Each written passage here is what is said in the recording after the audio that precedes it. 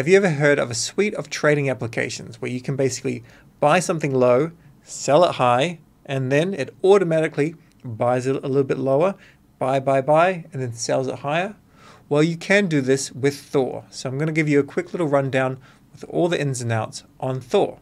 Starting here at Twitter, this is their new Twitter. It's just called Tap Fintech, and Thor is their main product here. Now this is from the Cyberfrogs team, and they're currently working on having their NFT project, which is this, and then Tap as a separate thing. I hadn't heard about it until I saw Nox Trades and a few other people starting to talk about it. And then I did a little bit of research, I chatted to the team, and I'm pretty excited for this. So let's jump into it. Just go to the link tree at Cyberfrogs for now, although things are changing, and then click on Auto Thor. The website is going through a bit of a refresh, but I want to get you in and show you now. Then we can click on Select Wallet, and then of course connect our wallet. Before we do though, I do want to suggest that you use different wallets for different things. I always mention this, of course. And in this particular wallet, I have a degenerate ape, because if you have a degenerate ape, either an OG or a V2, you actually get a discount on the fees. So I'm going to connect with this wallet, which has one ape. And of course, if you're using a ledger, you can still connect with a ledger. We'll continue and we'll just go ahead and connect. And now this is Thor V3. So how it basically works is we deposit USDC, it remains locked for 90 days, and then it goes into an investment strategy. So at the moment, a lot of that is in BSOL and MSOL, therefore that's getting that approximate 6% per year. However, some remains in SOL and USDC, and then what essentially happens is there's different times when you get buys and sells. So buy, there's a sell, sell, and so on, and some buys, a sell here, and a buy and a buy. And this is all available on chain, and I'll post the contract below. If you scroll on down further, you can see the recent trades. So we've got some buys and some sells, and essentially the goal is to accumulate more SOL and of course to make a profit.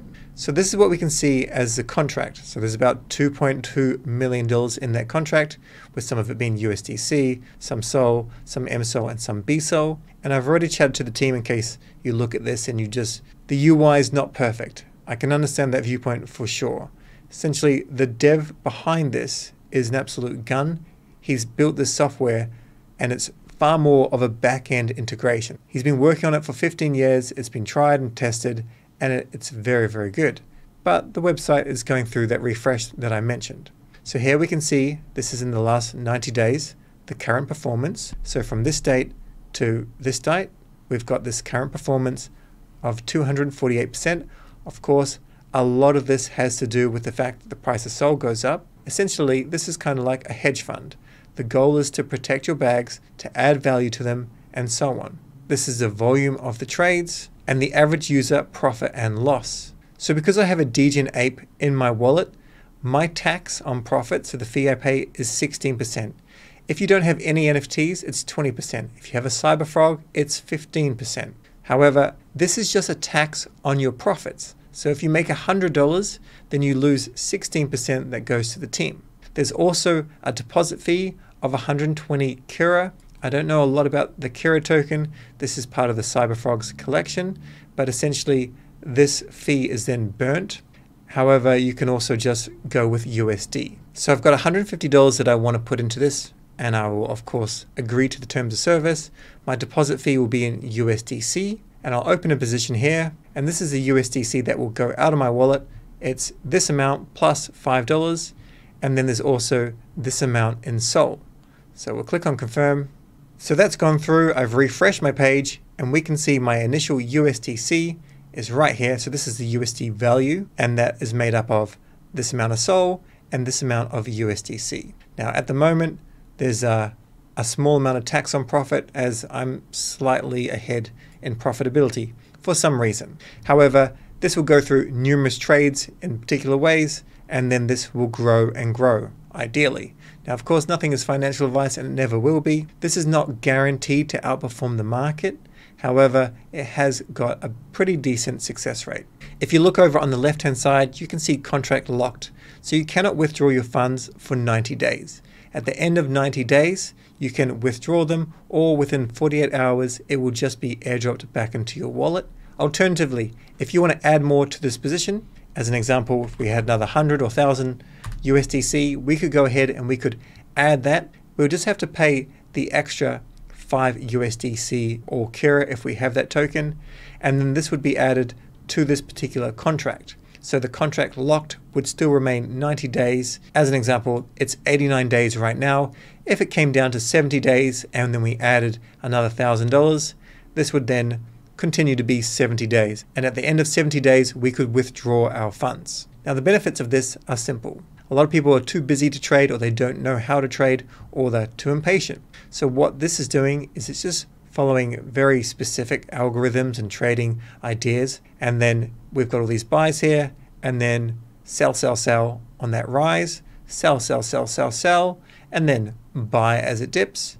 And then we've got a nice sell right here, right before a bit of a crash, and then it's boarded up again. You're probably of the belief, like I am, that the price of Sol is going to go much higher, $500, $800, $1,000 in this cycle. So if you, with an allocation of funds, not like your whole bag or anything like that, but with an allocation of your funds, you may want to try and accumulate more Sol based on this strategy. If you want to learn more, you can go ahead and read this thread here or join their Discord for more answers as well. And I think the common thing that you're going to be asked is it safe? So they're registered with a legal firm here, Haynes Boone. So if they ever did take your funds, then, well, you'd know who their lawyer is. That's one thing. They've been operating for quite some time. Now, of course, the thing is simple. They'll make more money if they actually produce an actual on-chain crypto hedge fund that has hundreds of millions of dollars assets under management. So that is the plan. They're also working on making it simple enough that a Web 2 person can kind of come in, allocate some funds, and that's all they have to worry about. The last thing I want to show you is what actually happened with the transaction when we deposited the USDC and Sol. So we'll go in here and we'll have a click here at this app interaction and view on SolScan, and let's see this actual interaction. So here, $5 fee, we know about that, almost $30 USDC, and 1.17 Sol. All of this went into the dApp. What we want to look for is simple. Was there any delegations in the instructions? So I've covered this before, but just Control F, Apple F, Deli, just short for delegate. If you can see a delegation in any of the instructions, then that's something you don't want to see, because it means maybe there was a transaction there that's giving them permission in the future to take your DGen Ape or other assets.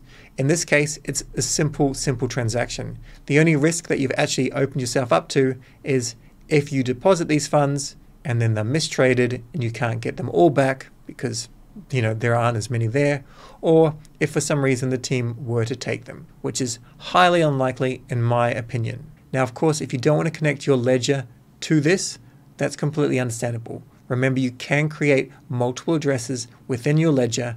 You can move one DGen Ape, either a V1 or V2, into the actual wallet and get that discount on the fees as well. The final thing I want to mention is the tax on the profit.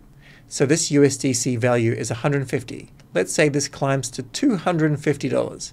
Then of course that profit is $100, meaning your tax on profit would be $16 and then you would get $84. Also, if you want to keep up this contract, normally there's a button right here which says renew or renewal. You can click on that and then this will just reset the contract lock date from 89 days or 10 or 20 or whatever the remaining days are. It will just start again at 90 days and it'll keep everything in the system earning away. Also, at the end of the contract, the current Sol amount and the current USDC amount can be very, very different. Maybe you're withdrawing $10 of USDC and a bit more Sol.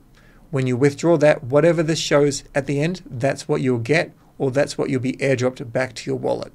The Sol will be dropped back into your wallet as wrapped Sol, which you can just unwrap in your Solana Phantom wallet. So that's a Thor automated protocol, TAP. Give it a go, let me know what you think in the comments, and remember, if you have a DGen Ape, make sure you're getting those 16% fees. It must be in the same wallet that you're using to deposit your funds. That's all for this tutorial, we'll catch you in the next video.